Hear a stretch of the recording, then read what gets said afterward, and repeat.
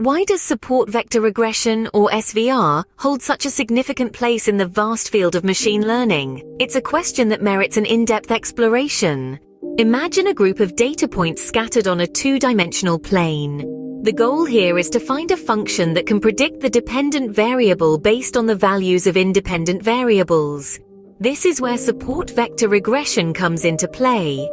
To understand SVR, think of it as a type of support vector machine, or SVM. While SVM is a classification algorithm used to categorize data into different classes, SVR is a regression algorithm used to predict continuous values. The first step in SVR is to choose a kernel, a function that transforms the data into a higher dimensional space, making it easier to find a hyperplane that separates the data. The most common types of kernels include linear, polynomial, and radial basis function, or RBF. Next, the SVR model is trained using the chosen kernel. This involves finding the best hyperplane that fits the data. The best hyperplane is the one that has the maximum number of points close to it and as few as possible on the wrong side.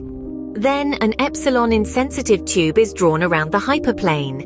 Any data points that fall within this tube are ignored during the calculation of the error term.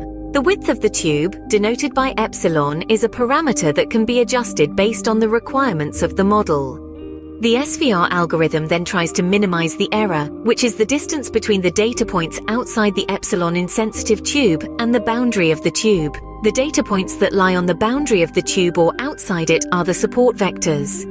Finally, using these support vectors, a function is created that can predict the output of a new data point. So, why does SVR matter? It's because SVR is a powerful tool for prediction. It can handle high-dimensional data, it's robust to outliers, and it allows for fine control over the trade-off between error and model complexity through the adjustment of parameters like epsilon and the cost parameter c. In conclusion, support vector regression is a compelling machine learning method.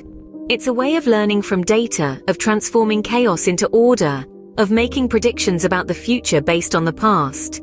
It's a tool that, when wielded correctly, can help uncover the hidden patterns in data, making it an invaluable asset in the field of machine learning.